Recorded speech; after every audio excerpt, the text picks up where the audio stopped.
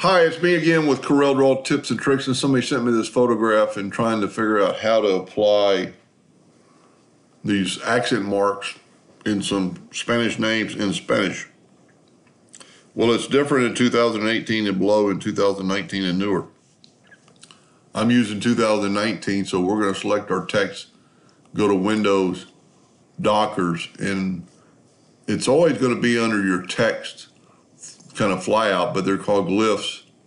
You open that up, you find the one you want, which would be like right there, and you would highlight your text using your text tool, and then you double click on that and it puts it in there automatically. So highlight the text, double click on it, and there you go.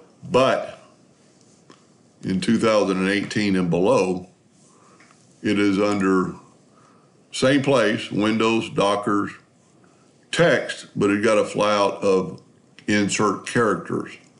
So you do the same thing, but they've changed it. Corel's done that a couple of times recently.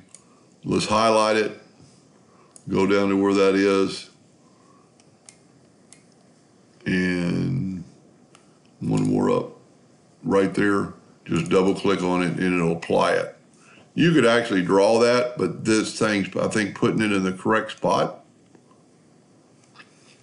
Anyway, I hope that helped a little bit. Thank you for watching.